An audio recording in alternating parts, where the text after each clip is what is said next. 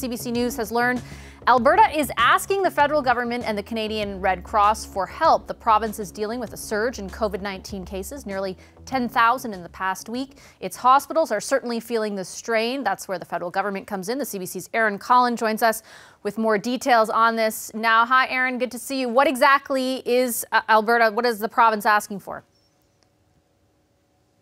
Well, they're asking for help, and you nailed it there. Cases continue to surge here across the province, and from day to day, we can have the most new or active number of COVID-19 cases in the entire country, despite a much smaller population. So the situation's bad, and the province is reaching out to a couple people, a couple organizations, and asking for help, primarily the Canadian Red Cross and the federal government. And what they're looking for is help building field hospitals, which paints a pretty bleak and dire picture. We're hearing two from the Canadian Red Cross and 2 from the federal government.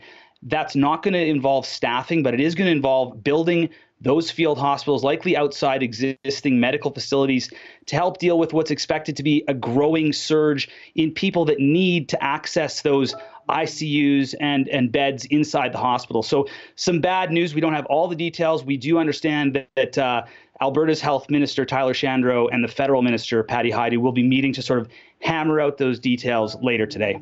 Yeah, the big headline there, certainly that jumps out to me, is the idea of field hospitals and the necessity for them. We've heard stories, for example, in the past few days, Dr. Hinshaw talking about double bunking in ICUs and the possibility and the preparation for that. There's obviously been a huge political conversation in Alberta around, whether there should be more restrictions or how the province or how the government is dealing with that. How does that factor in here?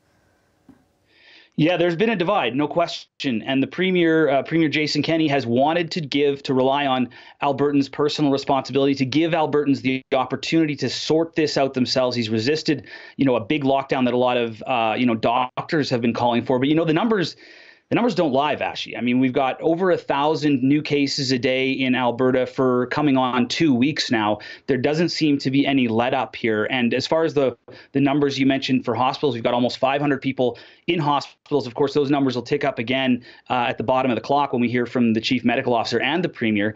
And we've got almost 100 folks in ICU beds across the province, which earlier on in this pandemic, we heard that our capacity was in the 70s. So already past that, of course, the province has the ability to open up new spaces. But we know that the serious consequences of new cases of COVID-19 lag a couple weeks. So this is looking into the future, and the province must be looking into the tea leaves of these numbers and going, this isn't good, and it's not going to get better, and we got to get prepared for what's coming. And apparently what's coming might involve field hospitals, which is, not the news that Albertans were hoping for sure. And certainly what doctors in this province were warning people about in the weeks leading up to today.